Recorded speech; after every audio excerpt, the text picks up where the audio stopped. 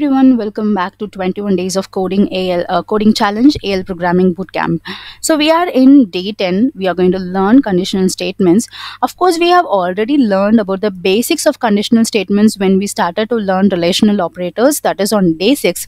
But here I'll be explaining you what is if condition and also what is a case condition. I'll show you how to create multiple if statement, that is else if and multiple if conditions. Okay, so that is what the agenda for today. So let us open the Visual Studio Code and create a AL file with day 10. Okay, so this is day 10. So first of all, let us understand that what is a conditional statement. If you are new to AL programming and if you are new to this video directly, if you are coming to day 10, I request you to go and please go and watch day 1 to day 9, because there I have covered the everything about AL basics. Okay, if you know AL programming already and if you just wanted to understand if and case statement, then you are good to go here. Okay, so open this Visual Studio Code where this AL statement, that is a conditional statement. We are in conditional statements. Okay, we are going to deep dive into the conditional statement, which is used to test a condition. So you will be having some conditions. For example, if the age is greater than this, or if the mark is greater than this, or if employee is working here for more than 5 years, what you should do. Likewise, you will have various conditions to perform. If you wanted to perform as condition and if you wanted to bring a result based on the condition, then you have to go with the conditional statements. So there are two important types of conditional statements in AL programming. One is if and second one is case. Okay, usually we will call case as a switch statement in other programming languages, but here we'll be using a case. Okay, so if have multiple ifs like if, else if, etc. So you have various if conditions. So I'll be just telling you about what is if and how it is working, and then we will just move on to the switch case. So T page. Okay, I think I will just tell you what is a switch and then I'll move on to the if, because already we have discussed about the basics of if. Okay, so this is the page and this is, I'm just going to name it as if and switch. Okay, if and switch we are going to discuss, and here I'm not going to use any table name. And in the layout, okay, so we'll just create a age. Okay, age integer. Okay, I'm just going to name it as an integer, and here in the field I'm going to use the age. Okay, and here in application area is equal to, let it be here, and let us just make it as T trigger, so it will be validating something. Okay, so T trigger on validate. Okay, T trigger on validate. What it has to validate? It has to validate the age. So I'm going to create a switch case here. Okay, so how you can start the switch case? You have to start with a case. Okay, and once if you create a case, it will have the end. So the end should also be here in the case statement. So end. Okay, case and end. So what is my case? The case, what is my value here? Age. Why it is showing this? Okay, okay, case age of. Okay, case age of. So what I'm going to check here is what if the age is entered between 0 to 18, then it has to print a message called child. If it is 19 to 16, it has to print a message called adult, or else senior citizen, or else you are not a human. Okay, so here how I can do, see, case is a statement, conditional statement. It is checking for the age. So whatever the age you have entered, so based on that age, it will be giving you some message. Okay, so here here you can see that we have 0 to 18. Okay, if the field, for example, there will be a field age displayed, will be displayed there. If you enter 5, it will go and print this condition. Okay, so if you enter 5, it will go and print this condition. So what it will show you? It will show you that you are a child. Okay, so if you enter 59, it will tell you that you are an adult. Okay, and if you enter between 61 to 100, it will tell you this. If you haven't entered anything, so it will show you you are not a human. Okay, so here this is a case statement. What, based on the age whatever you are giving you, it is jumping to that portion. Okay, it will jump directly to that portion. So let us just execute this code and see like how it is working. So it is showing the error here. Yeah, our errors are cleared, and I'm just going to comment this action because I don't want this action to perform. So I have commented this action here. Just save this and execute this code. If case. Okay, so this is if and case we are checking. So we are checking the case statement here. So what happens? So what is a case statement? A case statement is also known as a switch statements. If you already aware of any other programming language, you might note switch statement, which is used to handle multiple conditions and performing different actions based on the value of an expression. It is more suitable when you have multiple possible values or conditions to check and want to execute different code blocks for a specific value. So case statements simplifies code readability when you have several mutual exclusive conditions to handle. Okay, so this is where we will be using the case. So for example, if I am entering here 5, so what it is showing, you are a child. Okay, if I am entering here 55, what it is showing, it will show you you are an adult. So based on the value which I am entering here, it is showing me that you are a senior citizen. And if I enter 0 and pressed, it is showing like you are a child because I have at least entered 0. Okay, so what is the condition I have given here is what I have entered 0 to 88. Okay, so if I enter -1 here, let us just try with -1, and if I just go here, so it is telling me that is you are not a human. Okay, so this is what the case statement will do. You have to start with a case.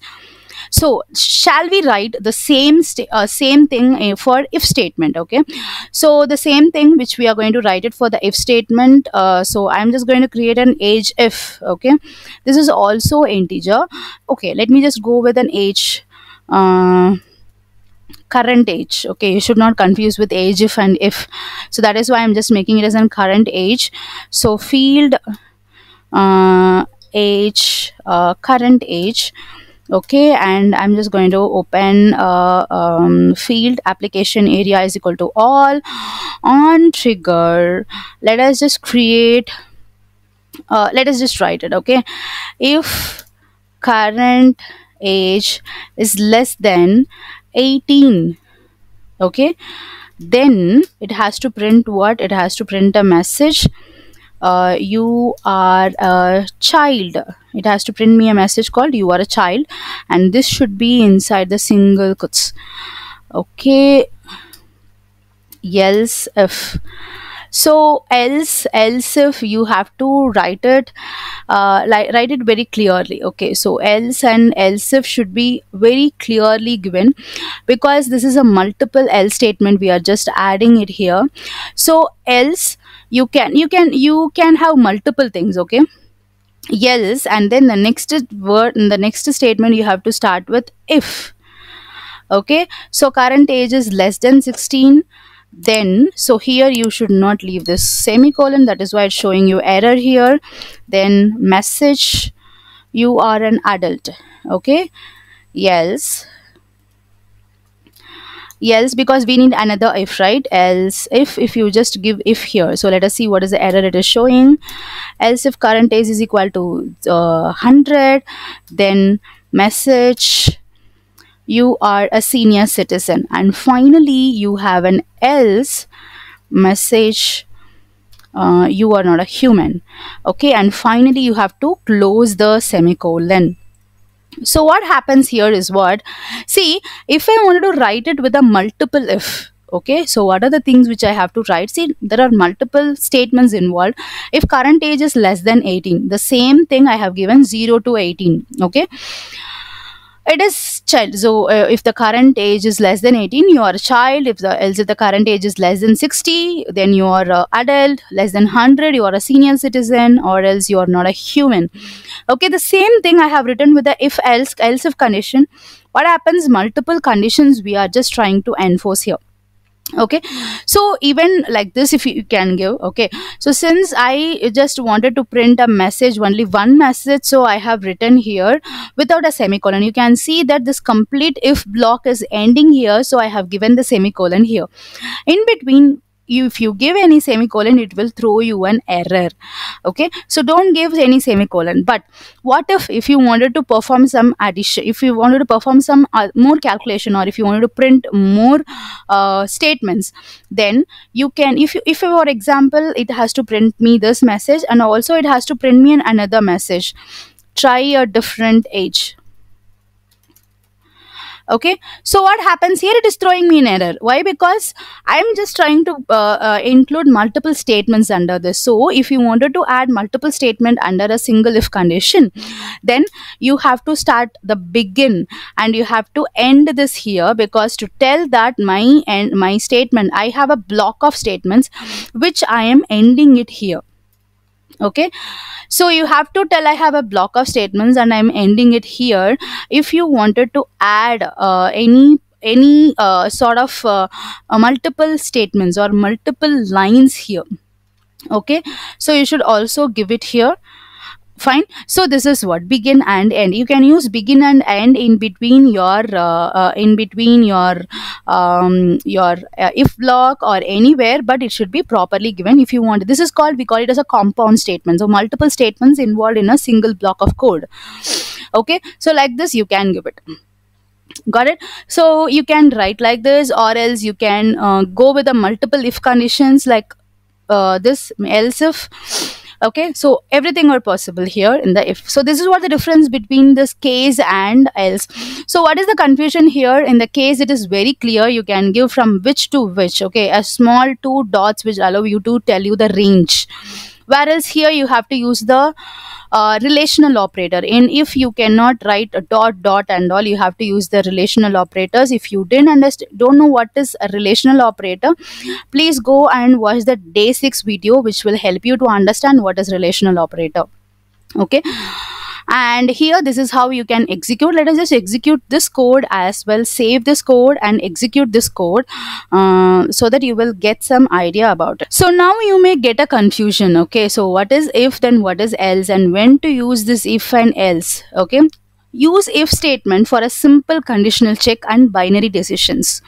So if you have only simple condition, even you can go ahead with conditions like 4 or 5 conditions, but if it is more than that, don't prefer if condition. So use case statement when you need to handle multiple conditions and want to improve your code readability by specifying different actions for each conditions. The choice between them depends on the complexity and nature of the conditions you need to handle your code.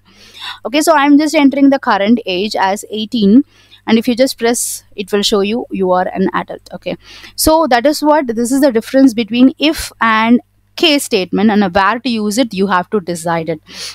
Okay, so I hope you understand this concept, conditional statement. This is all about the conditional statement. So tomorrow we'll be discussing about the system defined variables, and what is the today's exercise is what, please go and watch this conditional statement in Business Central. I have explained here with a different set of example.